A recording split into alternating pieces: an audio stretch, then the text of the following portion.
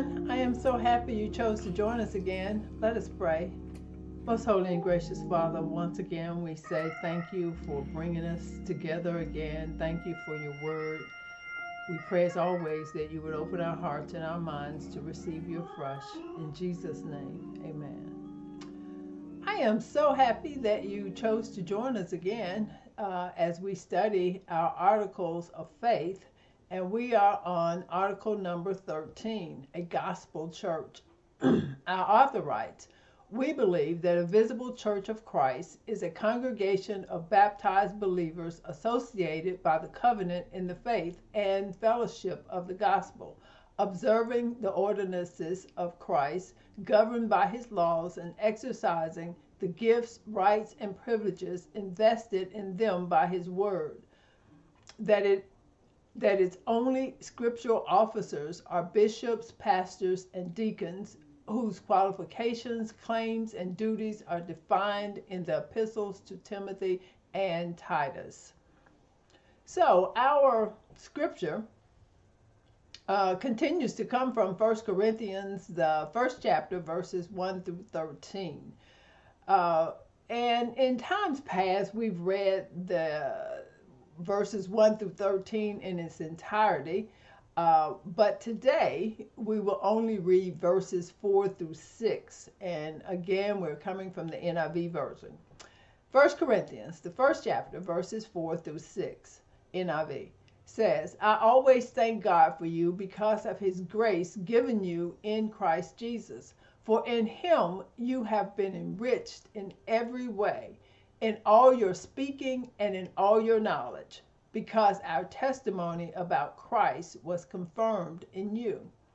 So on the front end of our study, again, we need to keep in mind the occasion for which Paul is writing this letter. The church that was in Corinth was acting badly, or as the old folks used to say, they were cutting up.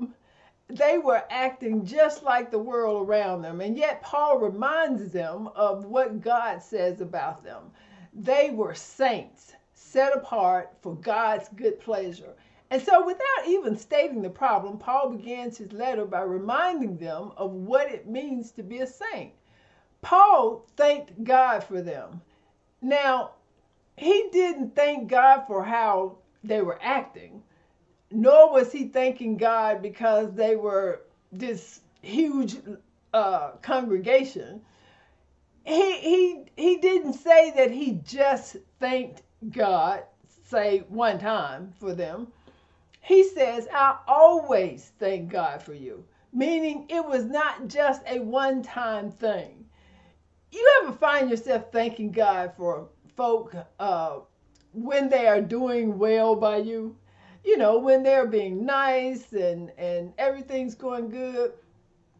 But when folk are cutting up badly, the thought might creep into your mind, I wish I'd never met those folk. Paul says, in the midst of these folk acting up, he says, I always thank God for you because of his grace given you in Christ Jesus. And y'all, that tells me that I can always thank God. I can always have something to thank God for, especially for those who are called saints, whether we're acting like it or not. If we are a true child of God, he has given us the gift of grace in Christ Jesus. And Paul says, for in him you have been enriched in every way, in all your speaking and in all your knowledge. That word enriched means to make rich or richer, especially by the addition of or the increase in some desirable quality or attribute or ingredient. I'm one of those people that could probably drive you crazy if you ever went shopping with me, grocery shopping in particular with me. I will take the time to read the ingredients in pretty much all of the food that I'm buying. I will even go so far as to pull out my phone and Google an ingredient to find out what it is and what it does to the body and do I really want it. And after doing all that, sometimes I put it back because I don't want it. It's like in the case of white bread and even some wheat bread, it will list an ingredient as enriched flour or enriched wheat flour. That means that during the processing of the flour, all or most of the vitamins and minerals were stripped out. So what they do is after stripping out what was naturally there, they add back man-made stuff and call it enriched. When we come to Christ, most often the world has beat us down, beat us up, beat us down, beat us all the way around. That's all of us, or most of the. It means that most of the decency that may have been there at one time or another have been stripped. The hymn writer says, "I came to Jesus just as I was, wearied, wounded, and sad."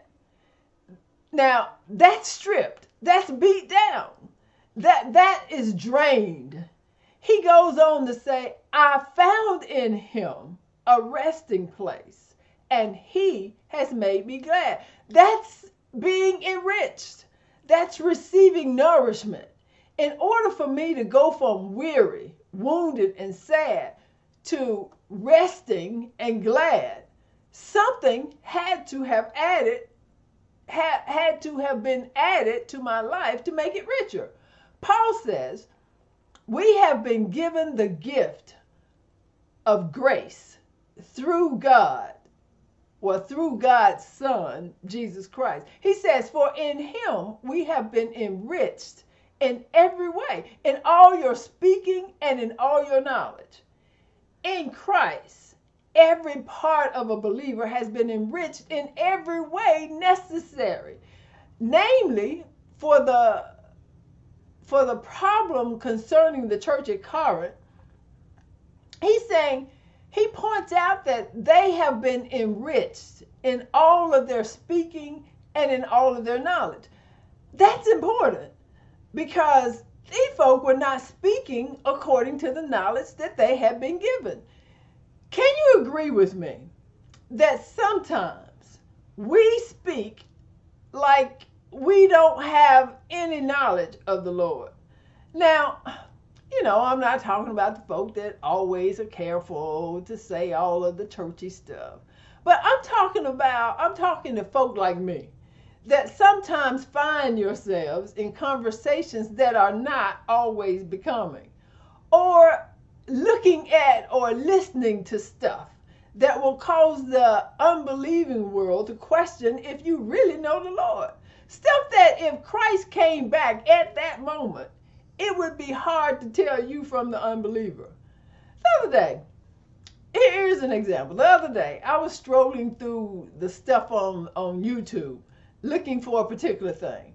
And, as anybody know that has strolled on any type of social media, you know that 1,001 things will come up to distract you from what you're really looking for. Well, one such thing that caught my attention was that an actor from back in the day that I always admired or liked to see was, I hadn't seen her in a while, but she was on an excerpt of a talk show. And she was in a new series. And I wrote the series down so that I could remember to check it out. Anyway, so I remembered to check it out. And I'm purposely not telling you who it was or what it was she was on, because I know somebody will be tempted as I was. But y'all, the show, it was one of those several episode show, and I was just watching the first one, just part of the first one, and it was so disgusting. I never got to the part where the actor that I was actually looking for was in. because she was somebody's mother. But I switched that channel like a kid being caught doing what they knew they shouldn't do. Paul says that you have been enriched in all of your speaking and in all of your knowledge. It is that enrichment that caused me to say, if that's what she's in, I won't be seeing it. Peter, in 2 Peter chapter 1, verse 3 through 4, says the same thing in a different way. He says, and this is the NIV, at 2 Peter, the first chapter, verses 3 and 4, he says, his divine power has given us everything we need for life and godliness through our knowledge of him who called us by his own glory and goodness. Through these, he has given us his very great and precious promises, so that through them you may participate in the divine nature and escape the corruption in the world caused by evil desires. We live in a world that is always looking for life. And not just life, but we're always looking for more of it. But the reality is that the minute we are born, the death clock starts ticking, counting down to death. We are always in the process of dying, always moving toward the goal. Toward the grave. It doesn't matter how many live a long time, or how long you live, or how many live long strategies we might incorporate in our daily lives. We still die daily.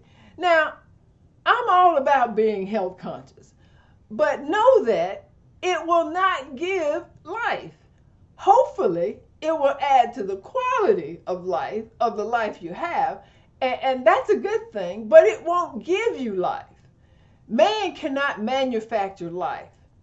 At best, we exist for what seems to be a few years, and as Job says, they are filled with trouble. So where does life come from? Who has the power to stop the process of death and to deliver us from death? Peter says that there is divine power, the very power of Christ himself. The opposite of life is death. You cannot have life and death at the same time. In Christ, we are given life. Without Christ, we are dying. You ever notice in the Bible that nobody dies in the presence of Jesus? When life is present, death has to flee. That's why Jesus had to lay down his life in order to die on the cross. And that is the only way death would happen for him. That is why he said, if I lay it down, I can pick it up again. Peter says that same divine power has given us everything we need for life and godliness. And the amazing thing is that he allows us to participate in the receiving process. We receive life and godliness through the knowledge of Jesus Christ. You ever ask the question, how can I live a Christian life? Or better yet, do you sometimes as a Christian make the statement, I just don't have it in me to live as I should? Listen again to what Peter says.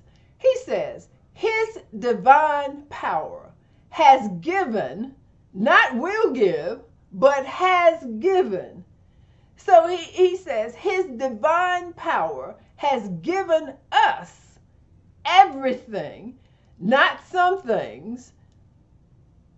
He didn't give us some things and leave out other things. His divine power has given us everything we need. He hasn't given to some and not to others. His divine power has given us everything we need for life and godliness. Now, here's the showstopper. For most folk, we've got to do something. It's a given but we have to participate. I mean, it's given, but we have to participate. Let me say that again. The showstopper for most folk is that we've got to do something. It's given to us, but we have to participate. It's given through our knowledge of him, of Jesus Christ. Jesus himself said in Matthew 11 chapter verse 28 and 29, he says, "Come unto me, all you who labor and are heavy laden, and I will give you rest.